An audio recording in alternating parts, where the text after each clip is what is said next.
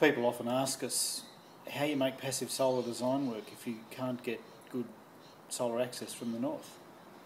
And this is a classic case in point. We have a lovely site, inner urban Sydney, but to the north we have a neighbouring building, 2-storey in places, and lots of shading.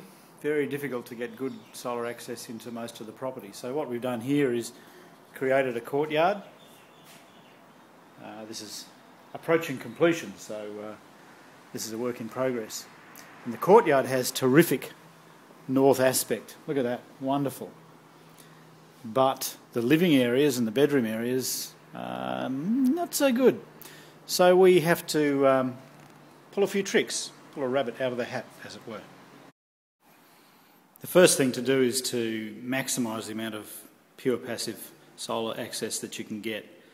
And in this case, using the recess of the courtyard to pull these big sliding doors away from the northern shading, we're able to do that. And the winter sun will go in about as far as that extension lead lying on the floor there. So it certainly works very well for a few short hours of the day here, while the sun's pretty much in the noon position. But of course that's not enough to warm the whole house. We still have to do other things. One of the common tricks that we pull out of the hat is hydronic heating. So we have solar panels up on the roof. They kind of borrow the solar access in a sense. They heat water, that gets pumped down into this large storage tank. In this case it's the system's designed and installed by Envirotecture.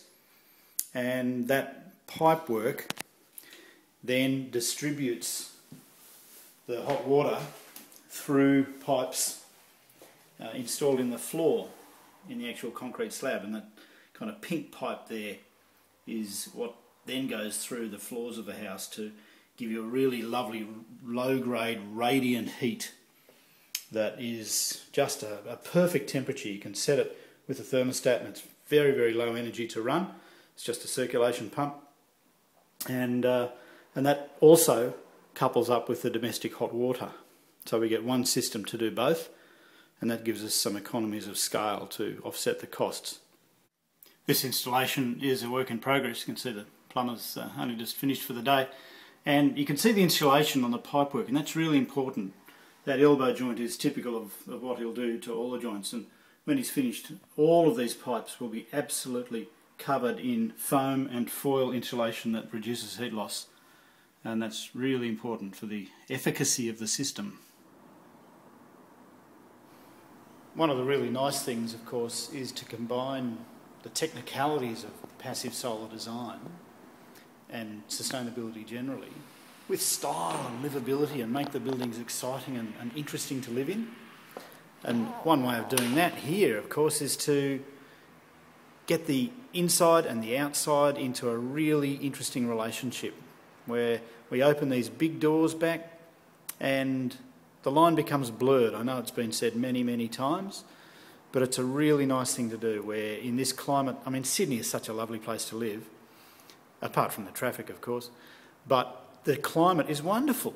And inside, outside, why do we need hard delineation? We really don't. And so we can get passive solar to work hand in hand and really complement a dynamic and interesting living environment.